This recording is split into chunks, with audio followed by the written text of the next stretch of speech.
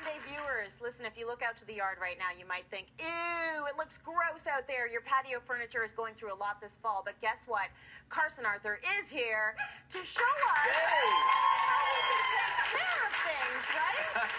Now is the time to get on that patio furniture, that gorgeous yard you created for us, 2 summers ago now? It looks gross right now. I need some help. So does mine, so it's okay. You're not alone on this one. The truth is, more people pay attention to their yards in spring, summer. Yes. And they think fall, it's just wrap up and wrap it away and tuck it away, and we won't see it all winter because the snow's going to cover it. Right. The honest answer is right now is the time that you should be prepping your yard for a fantastic next year. Okay, now's the time to do it. So let's take a look at some of the spring prep we can do right now.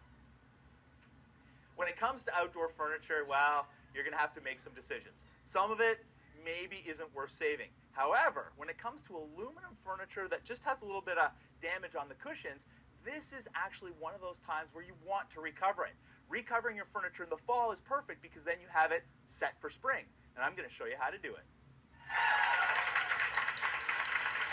So some gorgeous furniture there. You like that furniture? I really do. So we wanna actually hear a have little another secret? before shot of it. So this is actually how it looks. Tell us the story. Okay.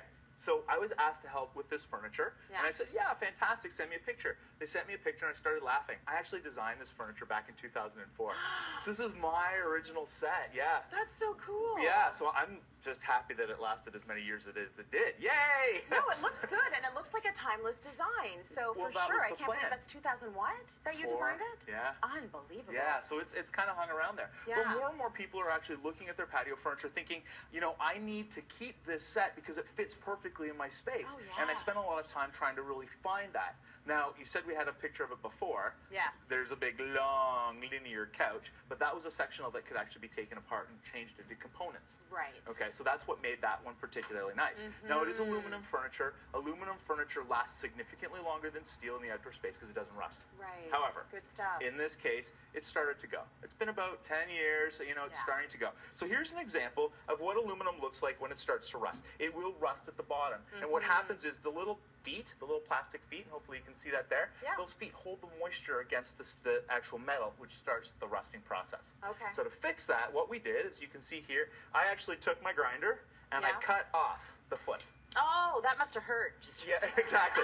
Yeah, my chair started crying, exactly. But I just got simple little wooden dowels, painted them, pop it in, flip it over, Oh, you little genius. and now we have a chair that nobody's going to be any the wiser that, you know, it's not the aluminum foot. And you can extend that life so much longer. That's great. Is there anything else we need to know about cleaning this thing up? Because right now is the time to clean it up before we store it away. Absolutely, you can use pretty much anything on aluminum. Yeah, You can even use bleach. Now, I'm using the B word because I want you to see the next generation of bleach-safe outdoor products. Yes. This is that same chair. And this fabric is all bleach-safe. Really? Yeah, this is some of the new lines from Sunbrella. Now, I was able to go and source this from JF Fabrics, and this is what new outdoor fabric looks like. Isn't that fantastic? That is beautiful. Now, I can't take credit for sewing these cushions because, you know, that just didn't happen. So what I did was I took all the cushions for my set to an actual seamstress. So Switch Studios, Stacy, I think you've met her before. Yeah. She did all the work for me. But what she did is she said, what kind of fabric do you want to use? I sourced the fabric, picked it out, hand-picked it out so that it would match, you know, some of the detail on the back. Nice. Got it. She did this all for me, and it took her about 3 days.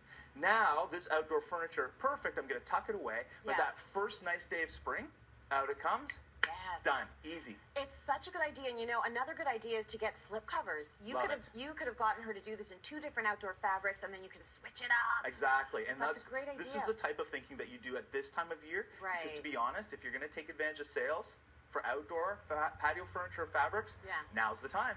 Now's the time. It's just so hard to get into that mindset, I know. We think, oh, I gotta buy boots. Let me go buy patio furniture. Yeah, exactly, Feels exactly. weird. Well, I want to show you one more piece because this was really exciting for me. Let's talk about wicker a little bit. Now, this piece of wicker furniture was a yard sale find, circa 1980.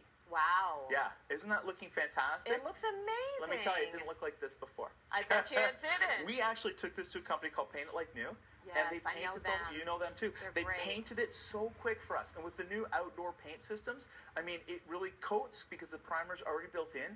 If you didn't want to pay for that, you could take it and get it done yourself. This was a garage sale find that looks like so expensive now. And wicker, let me tell you, is getting more and more expensive as the years go by because the detail that it takes to really create this kind of effect, you're paying for it. Yeah. So it's so much less expensive to go and find it at a yard sale, have it painted, be done.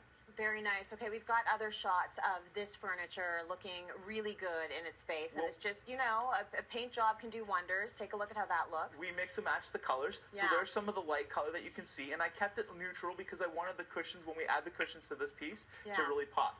I didn't want the chair to be the focal point in the space, per se. Now, it looks great. It looks expensive. That's the key here. And again, yard sale find that we painted. This is the time to do it. You're not going to get these in the spring. Do it in the fall. Let's just talk about cleaning that, because before you actually get it repainted, you have to make sure that the furniture is clean. I knew you were going to go that way. Got some tips for us? One of the problems with natural wicker is after a time it starts getting mold stains on it. Okay. One of the great products out there is called Concrobium. You can get it at most of the box stores. Removes all the mold stains, but it removes the spores as well. If the spores are gone, it won't keep coming back. With the new outdoor paints, especially if they have the primer mixed in, you're coating right over the top of it. The spores are dead, so you don't have to worry about that anymore. They disappear. You don't have to deal with it. Then when it comes to cleaning it, simple soap and water. Okay, so now let me use you for my own personal reasons. Here we go, So the furniture that I have in my backyard, that basket weave wicker, so many people have that. It's really hot on the market. How do you clean that? It's a plastic resin. It's plastic resin. So it's not real wicker. It's made to look like that, plastic resin. You can use soap and water. You can't use chemicals on that. If you start using chemicals on it, or if you use a hot water, you can actually stretch the actual fibers. So it's just cold soap and water. That's it. If you want to add a little bit extra strength, try some vinegar. Oh, right. Okay, very smart. Easy.